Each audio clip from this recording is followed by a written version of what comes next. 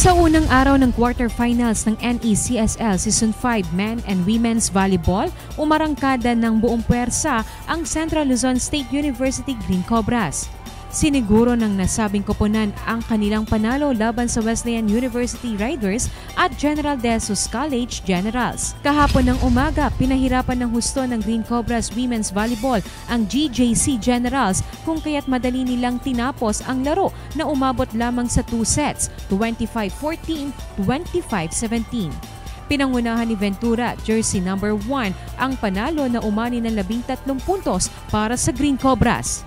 Nakamit rin ng Clsu Green Cobras Women's Volleyball ang isa pang panalo mula sa WUP Riders.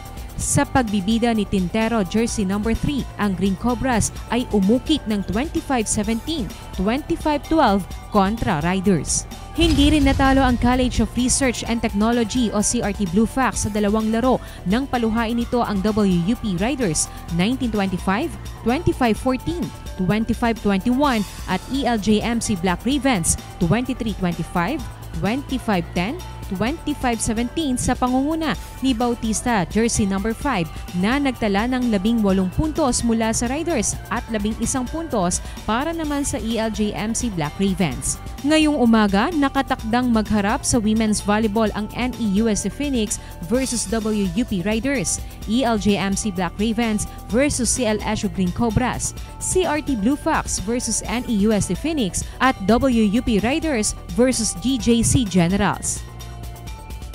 Samantala, namayani rin ang lakas ng Clsu Green Cobras Men's Volleyball kahapon. Sa kanilang pagtatapat ng WUP Riders, hindi na pinaporma pa ng Green Cobras ang Riders na makadikit sa laban.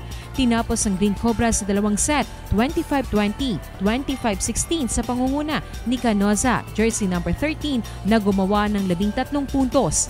Bumawi naman ang WUP Riders ng panalo nang makaharap ang CIC Kings. Dikitan ang naging laban at palitan ng mga palo ang naganap sa first set, 25-18.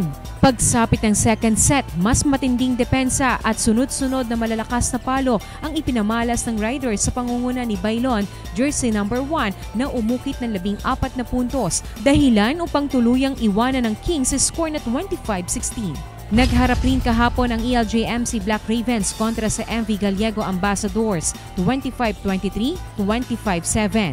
Wagi ang ELJMC Black Ravens sa pamamagitan ni jersey number 5 Lulunan na nagbigay sa koponan ng 16 na puntos. Sa isa pang laro ng ELJMC Black Ravens, nakamit nito ang pagkatalo mula sa koponan ng NEUST Phoenix.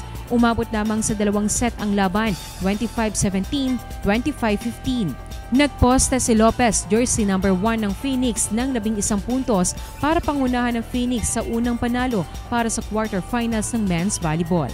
Mamayang hapon, October 12, abangan ang laban sa pagitan ng WUP Riders versus ELJMC Black Ravens, CIC Kings versus NEUST Phoenix, MV Gallego Ambassadors versus Clsu Green Cobras at WUP Riders versus NEUST Phoenix na gaganapin sa NEUST Gymnasium Sumakab Campus. Shane Tolentino para sa Balitang Unang Sigaw. Unang Sigaw.